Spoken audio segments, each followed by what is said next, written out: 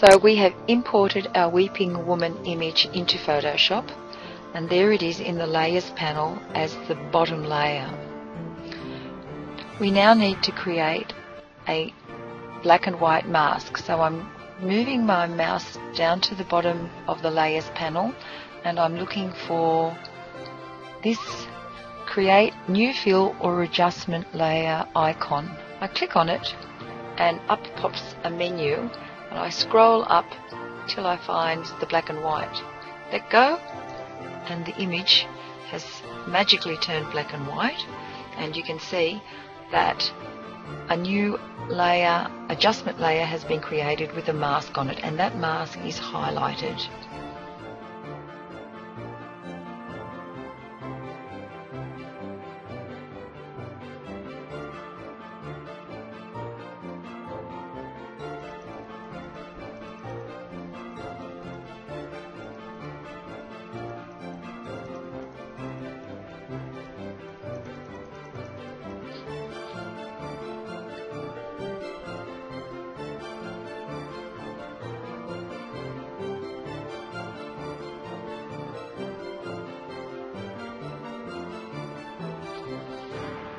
We'll go back and put the black and white layer mask on by clicking on the little eye, which is to the left of that layer.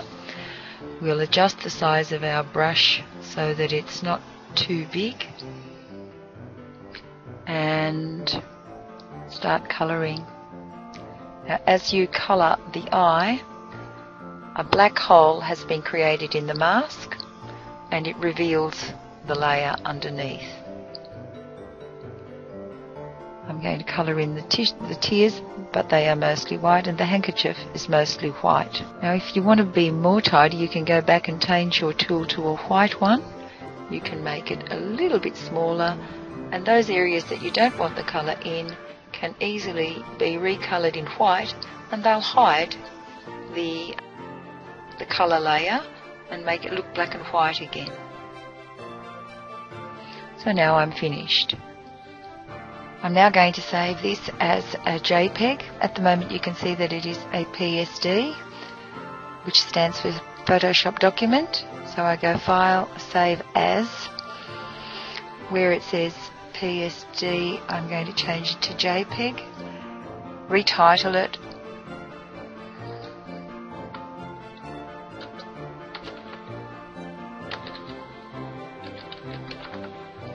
and hit the Save button.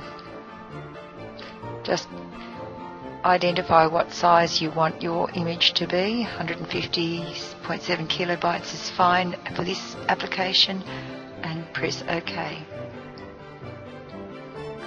I'm planning to turn on a different section now for a different JPEG, so I'm going to turn this layer mask off. I'm going to create a new layer mask, and now I'm ready to start the next colouring.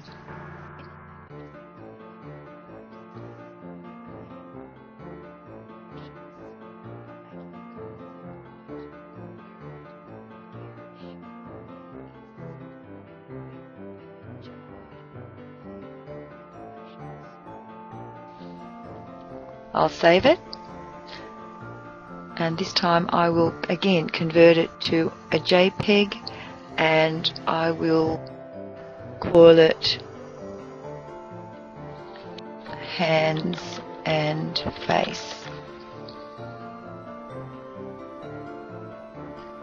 Once you have completed your images, you can then paste them into a Word document, and